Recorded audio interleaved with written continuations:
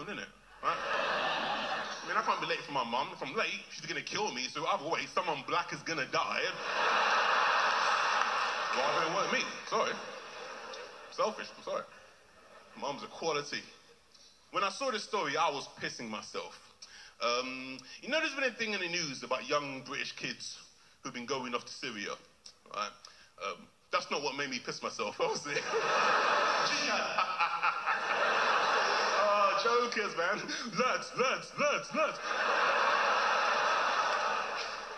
I'm pretty sure they don't say that, but it... lads, my mate, lads. But yeah, you know, there's been a thing like young British kids, you know, going off to Syria, which has been stupid. I mean, I don't see the fascination myself, you know, young British kids desperate to go to Syria. I'll tell you what, man, that Duke of Edinburgh award has gone downhill. Change, isn't it? But I saw this story, right? It was about a woman. She was a mum, and her 18-year-old son, he went off to Syria to join IS, or IS, whatever they call themselves, right? What could be IS, you never know. It sounds cooler, doesn't it? We is and we out. Right? I'm guessing PR is on top of their agenda at the moment, but you know. So yeah, there's a mum, an 18-year-old kid, he went off to Syria to join, let's just call him Islamic State for now, right? Here's the cool bit. The mum went to Syria and dragged her son back home. I think that is bloody quality. Like, forget bombings and invasions. I think we've found the new solution to terrorism. Just get pissed off parents to go to the Middle East and take their kids back home. I think that'll work, you know.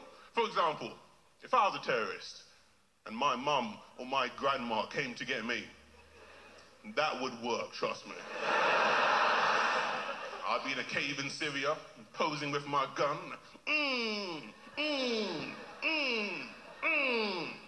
And then all of a sudden I hear, Netan.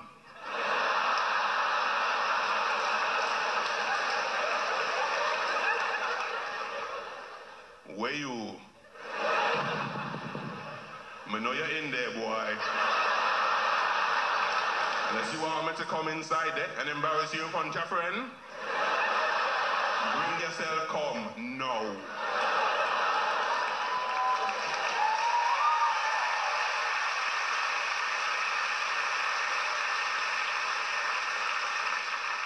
Next thing you know, I've been dragged by the ear to the local airport.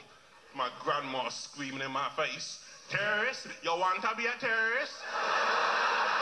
When we get home, me gonna show you terror. Come.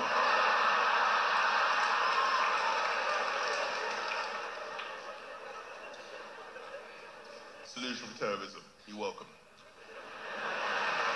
Anyway, listen, you guys have been lovely, man. I've been Nathan Kane. Take care. Cheers.